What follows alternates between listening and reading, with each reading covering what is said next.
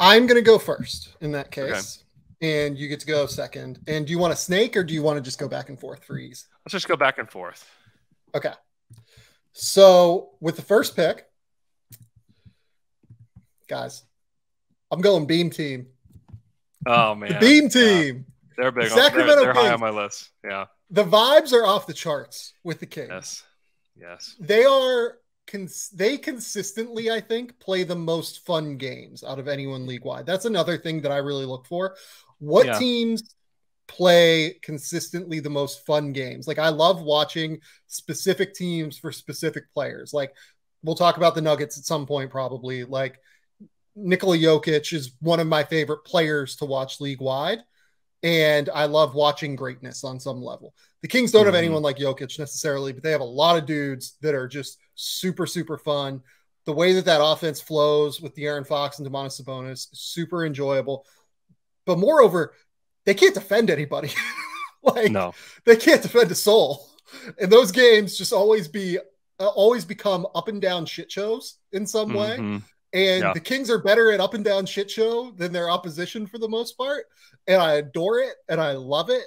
And but like it's like organized shit show and like organized chaos on some level.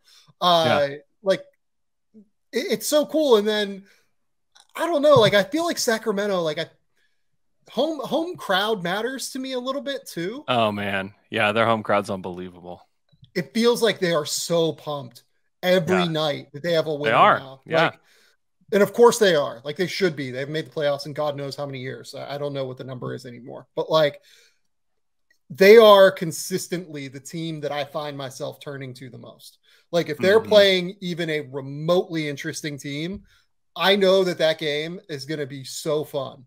And I know that like I'm going to get something out of it watching the other team. Like I've watched the Kings now probably 20 plus times this year at this point, just because Yeah. I really, really enjoy watching them. Like I just know like the flow of those games and everything. I'm going to get something interesting in terms of learning from watching the other team. And I'm going to, enjoy the shit out watching the Kings and Kevin Herter just go nuts and, De'Aaron Fox and, Sabonis on this incredible, insane run that he's on right now. The Kings are the number one team for me in terms of if I need a random game to put on and the Kings are on, they are my top choice. Yeah. You also have Malik Monk and like Terrence Davis just getting buckets out there. Like those dudes are so fun.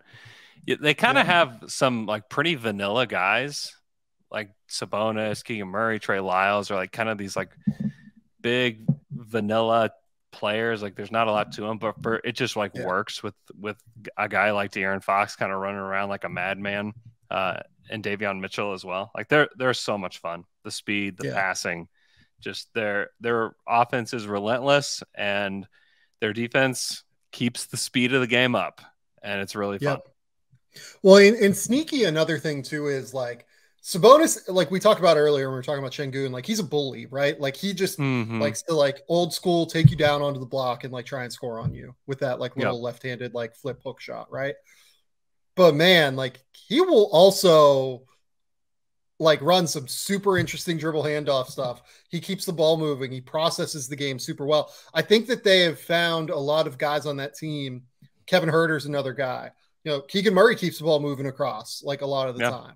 Like they found guys that just keep it moving a lot of the time as well. And they play really just solid, free flowing offense that is enjoyable to watch on a night to night basis. Yeah. Yeah. Okay. Like it too.